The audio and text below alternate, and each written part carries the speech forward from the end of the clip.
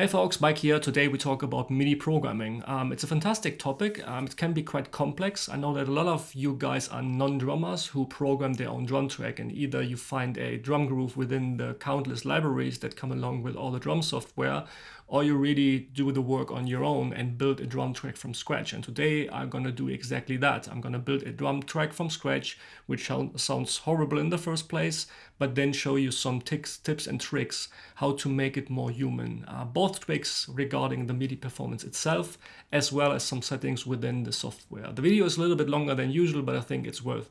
So let's find out and do some MIDI programming. So let's start here. For this example, I've picked a song which you all know.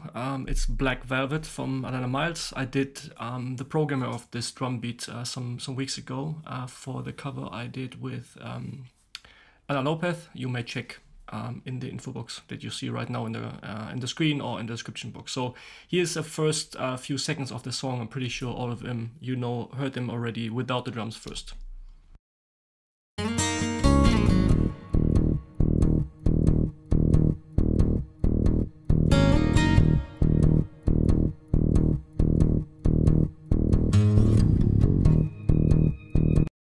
Okay, so it's a triplet-based song. You hear the bass guitars playing those driving triplets, which makes the groove of the song. So what I did, I opened up Superior Drummer. By the way, I'm using the Decades SDX, but of course this doesn't matter. I've created this drum MIDI groove here. And of course I know how the song was played, but it doesn't matter in this case. So it's, I set here in the top left corner, I set the grid of the MIDI overview here to 16th note triplets, because that's what we play. The song is played in 12/8. And the song is pretty easy, but this is the reason I've picked exactly that example, because though the song is rather easy in terms of it's just like a constant 1, 2, 3, 4 beat on kick and snare, the hi-hat here is making the difference. But especially those triplet-based songs are a good example how you can humanize the whole song using MIDI. So you see, I just stupidly programmed the MIDI, and the cool thing is that when you pick the right triplet here, or like the straight beat, the notes fall exactly on the grid. So in this case, it's exactly the same every single beat. Everything is at velocity 127, so of course it will sound stupidly, but here's the first 3 or 4 bars with everything at 127 and no humanizing at all.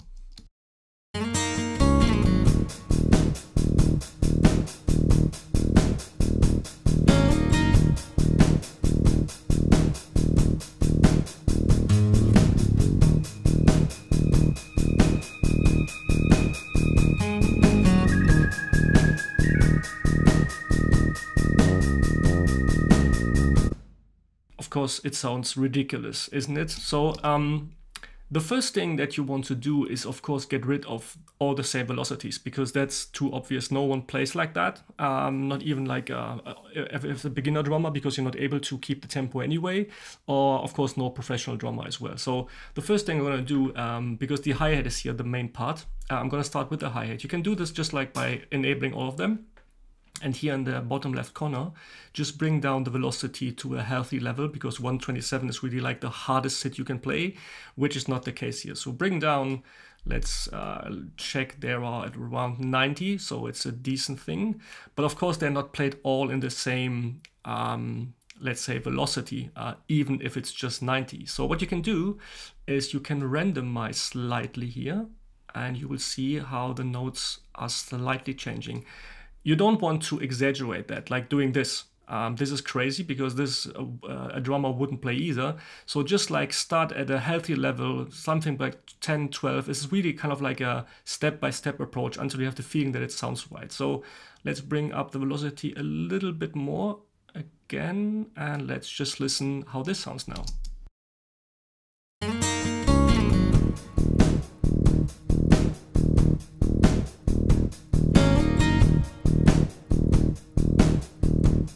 So it's already an improvement, isn't it? Of course, you can then fine tune, but we need a starting point. So secondly, what you're going to do is with the hi-hats, you see here in the top corner, you see again it's a randomize, but this randomize is not about the velocity, it's about how the notes fall on the grids, or how accurate the drummer, in this case superior drummer, is being playing. And the same as for the randomize function here, you don't want to exaggerate here, just start subtly. I wouldn't recommend to highlight every note and then randomize the whole beat, because it really is sometimes too much. What you can do is just like pick randomly some notes here, just holding the shift key and just like doing like something like this. Of course, you don't want to do this. So let's do this on the fly, really randomly. And just when you highlight them and now randomize again, just maybe to, you see slightly how the notes are changing. Let's do 11.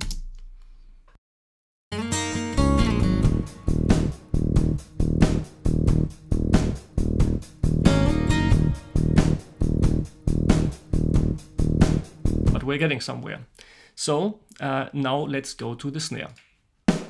You see all hits on the center, so let's do the same. Bring down the velocity just a bit so that we just don't have always the 127. Of course, the backbeat here is really important because that's what's driving the song.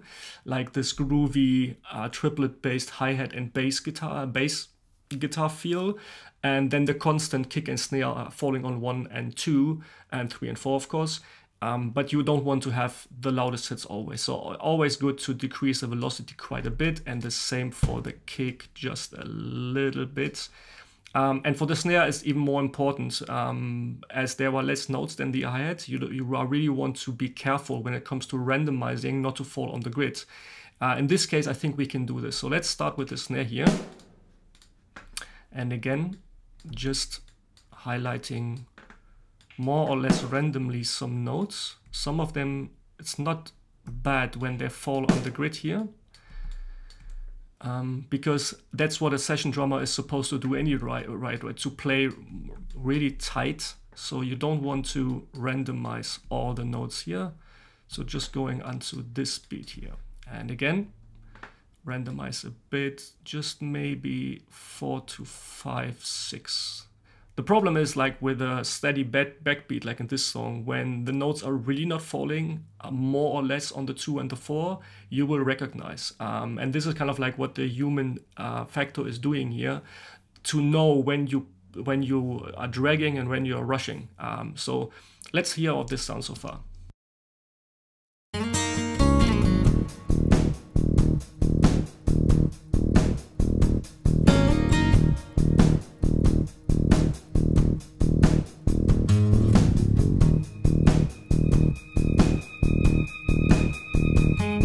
So I think we're getting closer. It sounds way better than, of course, before. The next tip I wanted to give you is going into the settings of, in this case, Superior Drummer. I'm highlighting the snare, and you see here on the right where you see hit variations. It's randomized hits. This kind of like determines all the, let's say, the software, how it picks the corresponding wave files or the sounds that have been captured during the recording the moment the note has been triggered by the MIDI. So if it's kind of like pick randomly from the sample pool they created, or it's always the same. And you can even emphasize this or enhance this by checking this box here, use alternate hits, because sometimes Superior Drummer or the drummer, they capture the snare with the left and the right hand. So this snare, you might think now it's the same, but it's not. If you hit the instrument with the right hand or the left hand, sometimes it's just like a little subtle character that's changing. By enabling this box, you make sure that the sample pool is picking randomly both left and right. In this case, the drummer would play the snare always with the left hand, but it just enhances that human feel. And the same here goes to velocity, to volume, and you can read already this little yellow box here, lower or raise the volume of the sample, play to better match the incoming velocity. So it's really even more reacting to the level changes you are doing in the MIDI grid. So let's enable that, and the same for the hi-hat, by the way. So let's go back now to the grid and have it listen again.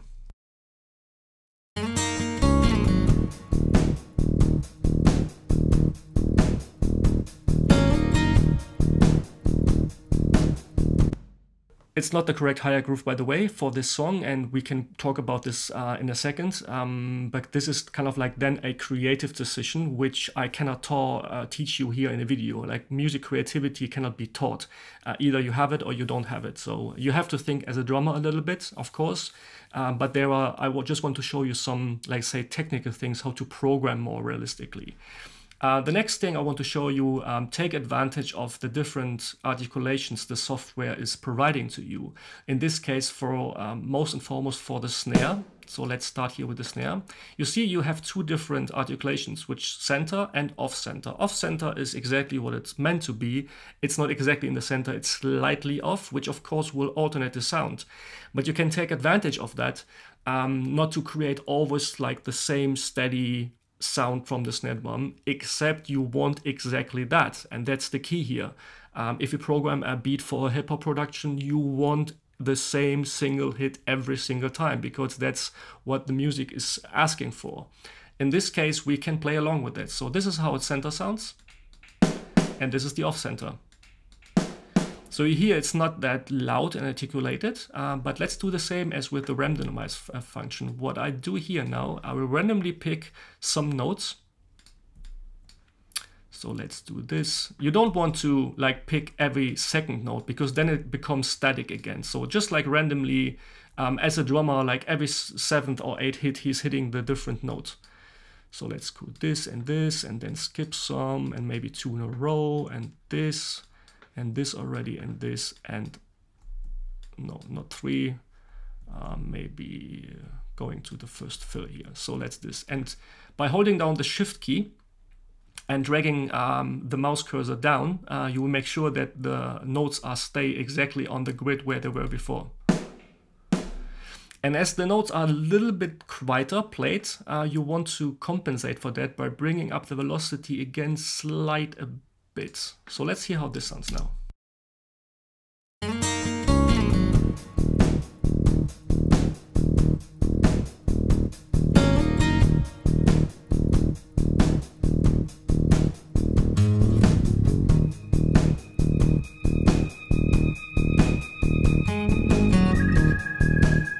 So now as an engineer, I would say, ask the drummer, could you please play this again, because it was too quiet. But if you want to create something human, that's exactly the way to go. Of course, what always comes in this case, and in every single case when you program, there is no way how to avoid like the nitty-gritty, tiny, subtle things that you need to adjust. So going into every single note, or not every single note, but into some parts of the song where you adjust manually just exactly maybe that note, because I thought that this might be too quiet here, so I bring it up just individually. But this is like something that happens after. I just want to show you as, again, a step-by-step approach. So the next thing is now really, I think, the hardest part for all you non-drummers out there is think as a drummer, what a drummer would do, and look at your drummer, how he's playing, and just like try to think in his head. So of course the beat here usually starts with a crash on beat 1 together with a kick drum. So let's do this. Let's make this a little bit bigger here. So it's easy, either you use this tool here in the top left corner and delete this and write a new one, for instance, at symbol 2. What you can do also is just enable the arrow here, highlight the note, hold down the shift key, and just drag it down to the note you want. Right? And of course now it's too quiet, so bring up the symbol a little bit. So let's hear.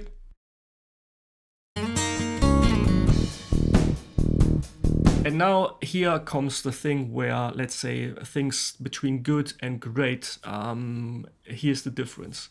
Probably 99% of the viewers and listeners won't recognize what's happening here. I, as a drummer, and a lot of drummers will hear as well, it's very, very unlikely that after the first initial crash, the drummer is playing already the first triplet note on the hi-hat, because it takes just some time to move the hand from the crash symbol to the hi-hat, depends where the crash was. And you don't need to, even from a sound perspective, because the crash symbol is lasting that long, so that's kind of like covering the first note anyway. So what I almost every time do when I program drum beats, like the first hi-hat or right pattern that comes afterwards, I delete it. And that the hi-hat is coming back on the last triplet note here, slightly straight before the snare. So let's listen how this sounds now. You hear? And again, just like a comparison.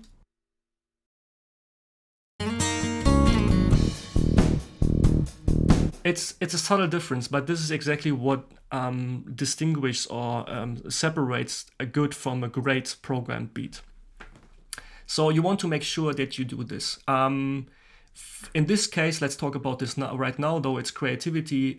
The beat here, of course, is or the magic of this particular song is that the hi-hat is playing a different triplet shuffled feel than the bass guitar. The bass guitar is playing the let's say the common shuffled, like the 1 triplet, 2 triplet, and always leaving like the middle note. So you have 1 triplet, 2 and 3 and 4 and 5. So this beat kind of like that, you always have this riding motion. The drummer is playing exactly or almost exactly the opposite. He's playing the notes, especially highlighting before and after the snare drum. So it's 1 triplet and then the second trip again. And this sounds like this. So let's delete this and highlight those two and make them a little bit louder. And this one again a little bit quieter, and this one a little bit louder again. So he's alternating, quite the opposite what the bass player is doing, but this gives the song its driving motion. And you see those two are already kind of like a little bit offbeat. Sometimes he's leaving the notes with the snare drum out. So you can, it's almost as if you were just playing every second note louder, but this is what the song is driving.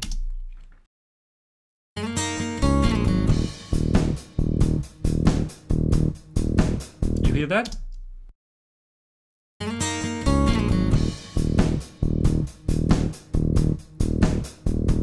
Of course, this is really a lot of work because you don't want to just copy the first 2 bars and copy it to the whole song. I would highly recommend, if you really want to go the safe way, do this for the whole song. It's one time a lot of work, but you should do this. What you can do additionally is I just opened up the old session from the actual mix I did before I forget, like what pros probably would do. After distinguishing between the loud and the soft hits here on the hi-hat pattern, is like when you really look at a motion of a drummer's hand, which is this so-called molar technique, where the drummer is like playing out of his wrist, playing with the tip of the stick at the top of the hi-hats and with the shoulder of his stick on the edge. So to recreate that is all what you want to do. So I just saw there was slipping one here, so let me bring it back. So what I did here is like all the softer notes I put to the tight tip articulation here on the left side. This is how it sounds. And this is the closed edge. Right? You can even go to the closed tip, so to have you to have the same articulation here. So both is close and not the closed articulation and not tip. So between this and that, and this is how it sounds.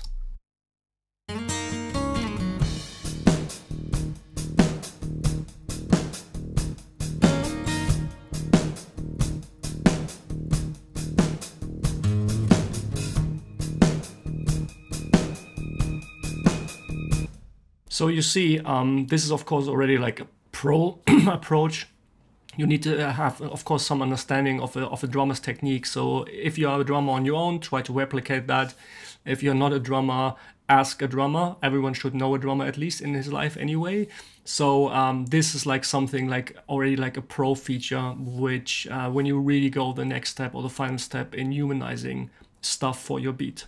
Here's this little break after beat 27. So let's jump into here.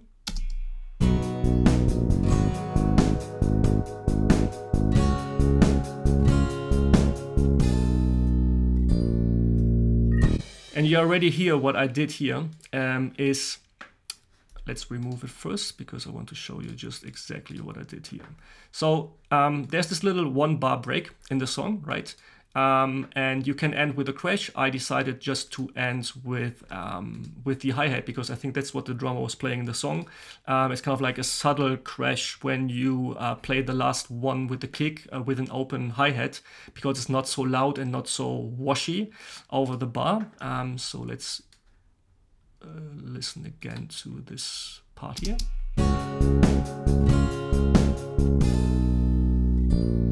So you hear it almost rings out to the full bar. What a drummer would do usually in a live situation, to when you don't play to a click, for instance, a drummer is always trying to count with the song, at least a good one.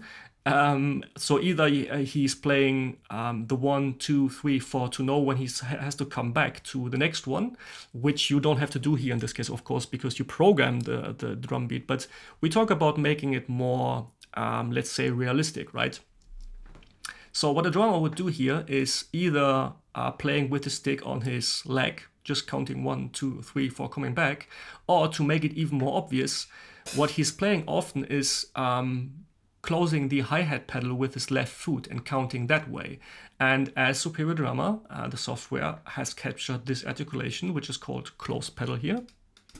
Right, so there's exactly the sound when the drummer is just closing the hi-hat, with his hat, with his foot. So let's do exactly that. So here's the 1, here's the 2, 3, and the 4. Again, 2 static. So let's pick those 3 notes, bring them back a little bit, randomize a bit, and just bring it down again. So it's subtle, but you can almost fool your listeners with exactly that effect, because usually you don't program stuff like that. This is what a human is doing. So let's hear again.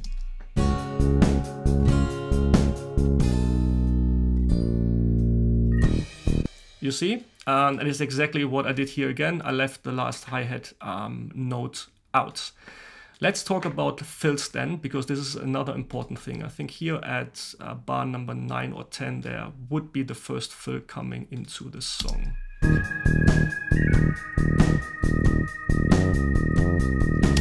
Exactly. So let's program a little fill here on the 4. So let's assume we play just a basic tom fill here and end with a crash.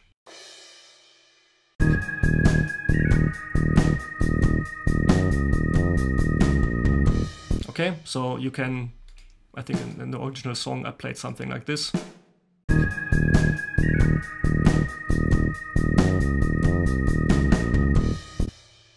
Here's the last tip, thinking as a drummer.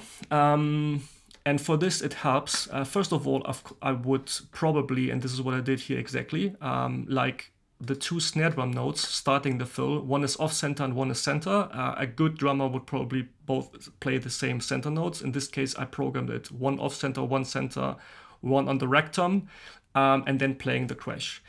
It helps here now to look at the drum kit. So he's playing, look at what drum is highlighted when I play the fill.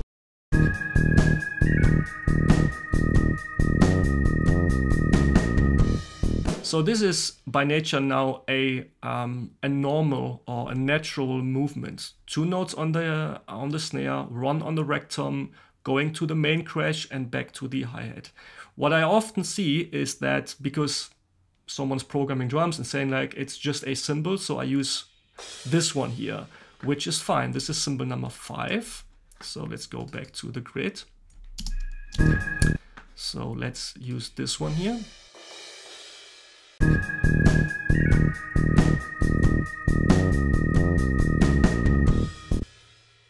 Of course you can play this, but we talk about really the subtle things that makes the difference.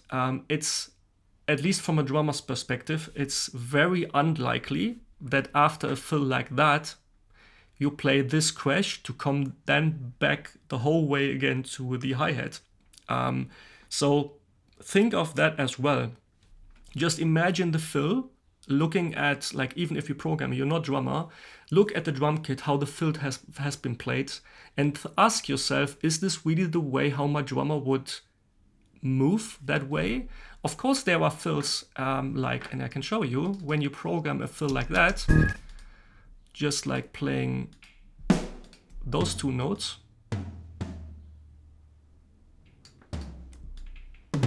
on the both floor toms, then it's another case, because then in this case he's playing 1, 2, 3, and then he's with the hand here anyway playing that crash. In this case I would even be that picky that I would probably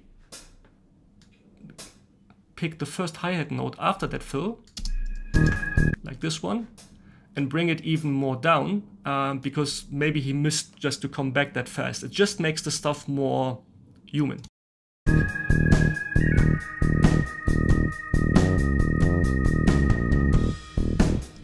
Because listeners, when they listen critically, they will hear exactly that. So listen from where the toms are coming and from where the cymbal is coming.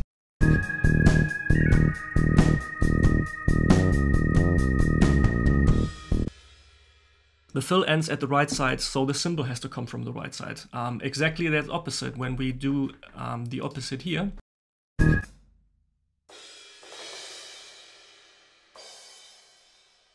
Toms on the right side, fill the last crash or the crash on the one then to start the new bar coming from the left.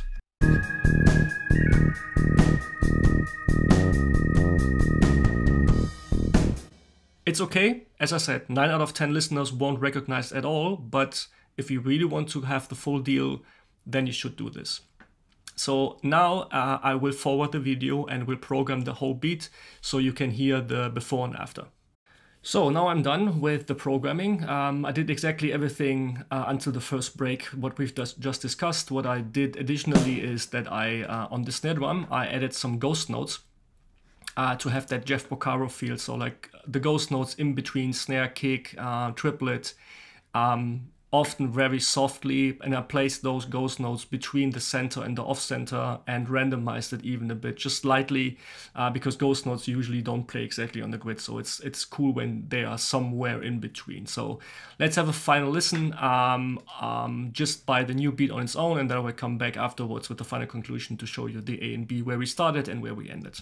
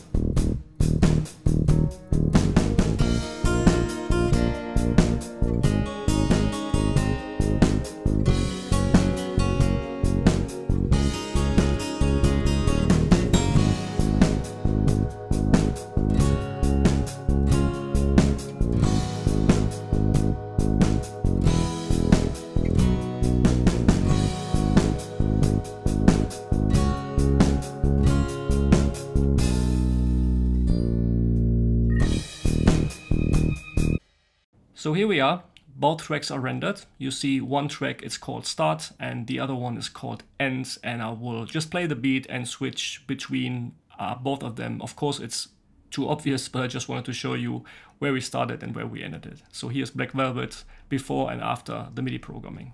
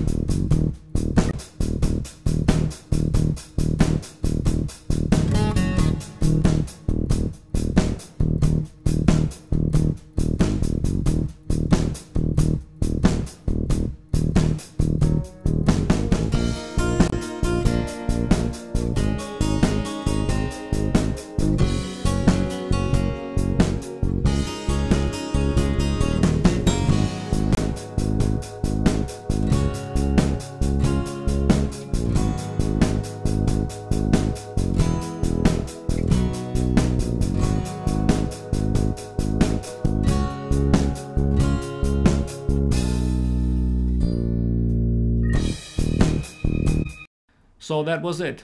I hope you find this helpful. If, as always, if you have any questions or comments regarding this video, leave a comment below. I would appreciate that. Consider to subscribe. I'm almost hitting the 5,000 subscribers, which is a huge milestone for me. So thanks ever so much for all of you guys watching my channel and following my channel. If you have a certain topic that you would like me to cover, not only drums related, but music related, please let me know. I will consider doing more videos in the future, of course. So again, thanks so much for watching, guys. Have a fantastic week making music, and see you next time. Bye-bye.